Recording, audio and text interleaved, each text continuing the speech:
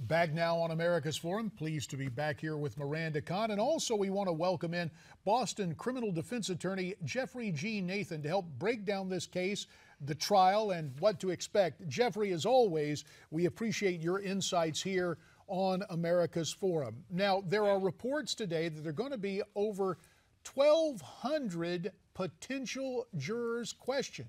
Geoffrey, why so many?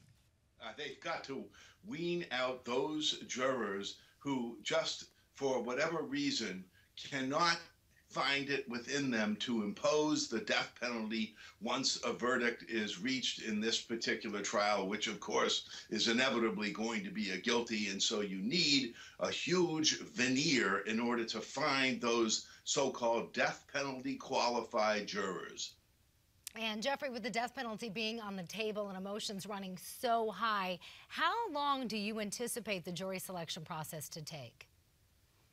Well, I hope that there's a plea bargain that is reached for the benefit of both the defendant as well as the United States of America prior to the seating of a jury.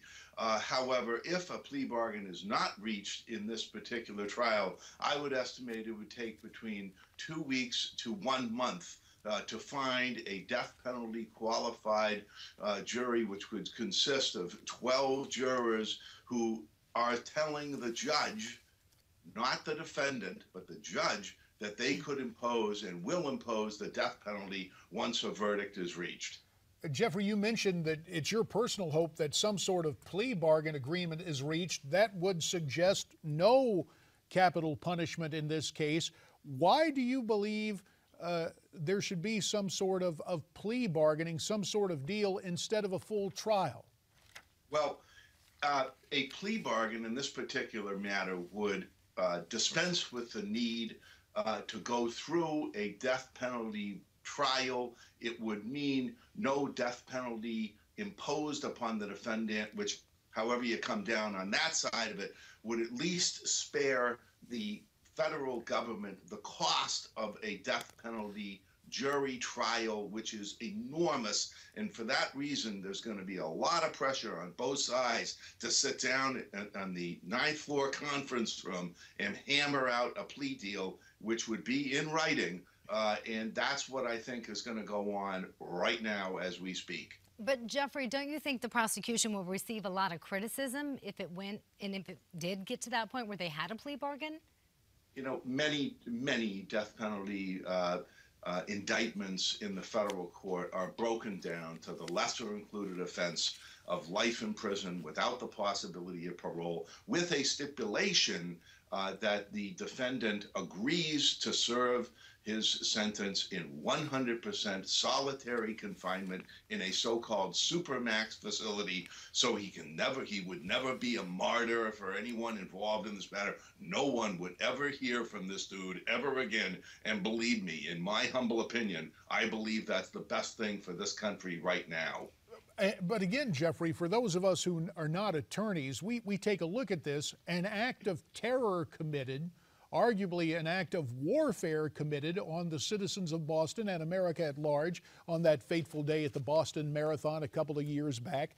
The notion of a plea bargain, a time certain, even if he were to be incarcerated at a supermax facility, the specter that one day, perhaps even a half century from now, he might walk out of that supermax prison. Are you saying it's ironclad, no deal to let him out? He might agree to life imprisonment rather than a trial for capital murder? He could agree to life in prison without the possibility of parole. As you point out, this isn't a war crimes trial. Some of us believe that it should have been and should have been removed to the military justice system, where it would be, my opinion, perhaps to try this case at Gitmo would be better than to try it in downtown Boston. But I don't run the show and I don't run the government. But were I to sit on a panel of attorneys who make the recommendations as to where cases like this should be tried, it would be my opinion that the military should have taken over this. But nonetheless, as you point out, yes, a defendant can agree as part of his sentence to never get out of jail. Geoffrey, Ms. Clark, the defense attorney for this case, attempted to get a change of venue, but the judge denied that. Were you surprised at all by that? No, I wasn't surprised by O'Toole's decisions as well as the appeals court's decisions to leave it here. I mean, everyone knows about this trial, and the issue of what is a fair trial has really been watered down, frankly. I mean, it's whether or not you're going to sit there and listen to the evidence, and can you render an opinion beyond a reasonable doubt. That's what a fair trial is. You know, is he guilty? Is he guilty beyond a reasonable doubt? So if you can say he's guilty beyond a reasonable doubt, it's going to be a fair trial no matter where you're sitting. So it doesn't really matter whether the trial was in Washington, D.C. or Boston, in my opinion. And yet it was interesting, Geoffrey, in your remarks earlier, you said, were it up to you, it would not be in federal court in Boston nor in Washington. Instead, a military tribunal in a place like Gitmo. Now, with the minute 30 remaining, with an administration intent on closing down Gitmo, have we seen the last of treating these occurrences as acts of war? Are we just now back in the traditional court system to deal with this, for better or worse? About a minute to answer that, sir. Sure. Well, for worse, I believe this administration has made a decision just to keep these kinds of cases in the standard criminal courts. And although the verdicts have been guilty in so-called terrorism trials, this thing is worse than terrorism. This is the worst form of humanity known to mankind. And so why the administration didn't usurp jurisdiction and stick it in the military is justice system is beyond me. I don't understand it, but I don't think we're going to see such transfers in the near future or beyond because, for one thing, our justice system does work.